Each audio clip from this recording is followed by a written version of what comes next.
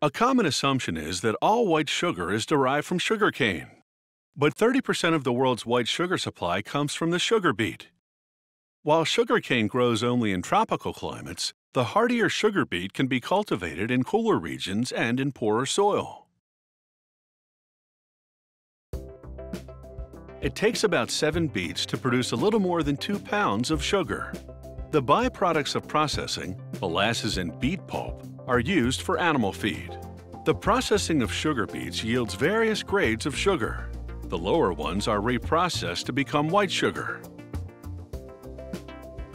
Farmers plant beet seeds in the spring and harvest the mature crop in the fall. Mechanical harvesters attack 6 rows at a time. They rip the plant out of the ground, chop off the leaves and crown, leaving just the bulbous root.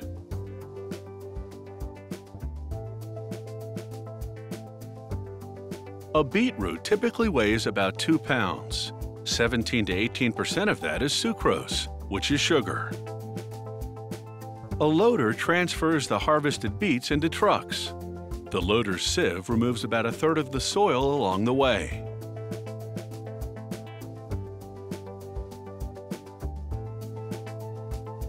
When the trucks arrive at the sugar factory, they unload the beets, soil and stones included, onto a conveyor belt which transports them to a washing station. First, they head into a revolving drum, where under a shower of water, the beets rub against each other, dislodging the soil. The water flow floats the beets, which then exit the drum. The stones stay behind, collected in separator buckets along the edge. A screw conveyor moves the beets to a transfer system, which brings them inside the factory to be processed into sugar.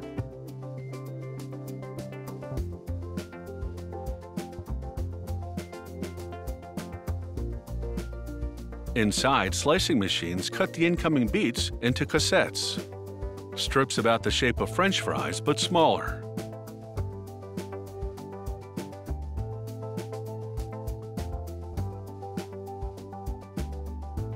The cassettes travel on a conveyor belt into a large tank of hot water, where they soak for a few minutes. This gets their cell membranes to begin opening, clearing the way for the sucrose to exit during the next operation, in which the cassettes are pumped to the bottom of a 22-yard-high extraction tower. A rotating shaft within the tower transports them slowly upward against the downward flow of hot water. This draws out the sucrose, producing a sugary water called raw juice. The next step is to purify this raw juice. In a giant kiln, they burn limestone with coke to produce the chemical compound calcium hydroxide, also called lime milk. They add it in several stages to the raw juice. Meanwhile, they press the sucrose-stripped cassettes into pulp to sell as animal feed. They add carbon dioxide to the lime milk and juice mixture.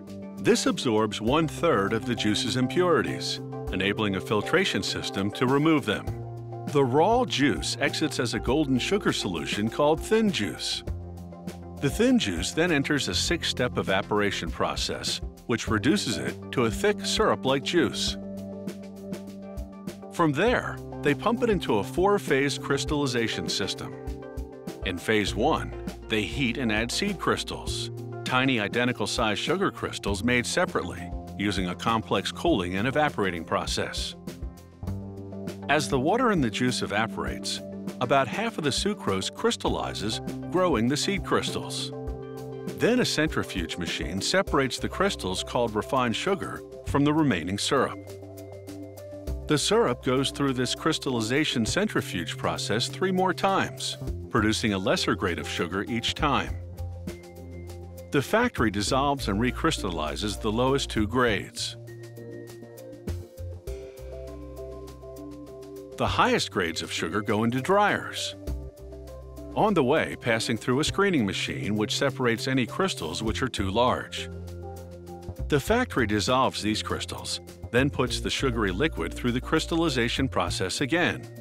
So in the end, There are two grades of beet sugar which go into silos where they're stored until it's time to package them for sale, as refined sugar and white sugar.